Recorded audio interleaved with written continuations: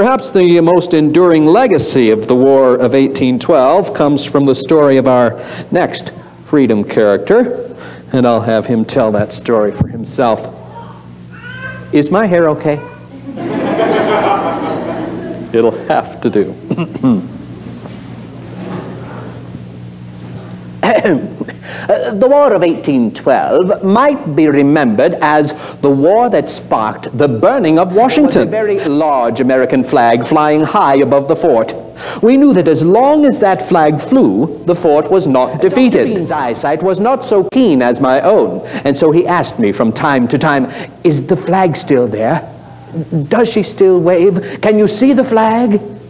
There she was.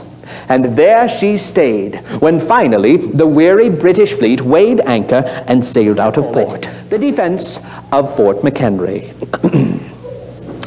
Oh, say, can you see by the dawn's early light what so proudly we hailed at the twilight's last gleaming, whose broad stripes and bright stars through the perilous night o'er the ramparts we watched were so gallantly gleaming? Now it catches the gleam of the morning's first beam, in full glory reflected now shines on the stream. 'Tis the star-spangled banner, oh long may she wave, o'er the land of the free and the home of the brave.